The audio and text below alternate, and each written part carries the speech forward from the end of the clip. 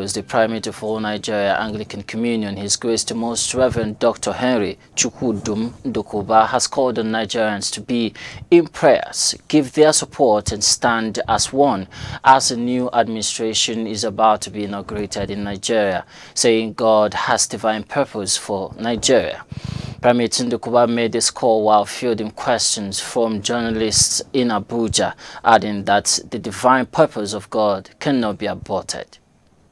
That as the new administration comes up next week, we need to encourage our brothers and sisters to be in prayers, to give their support, to stand as one. We need one another. We cannot afford to just go by ourselves and carry our burdens or discuss just by ourselves. Let us open up to God and to one another. And as we do so, the Lord will take this nation from one level to another. It is not because of the person who is at the head or those who have been elected. It is because of what God wants to do in this nation. We still believe that there is divine purpose for Nigeria, and that purpose can never be aborted.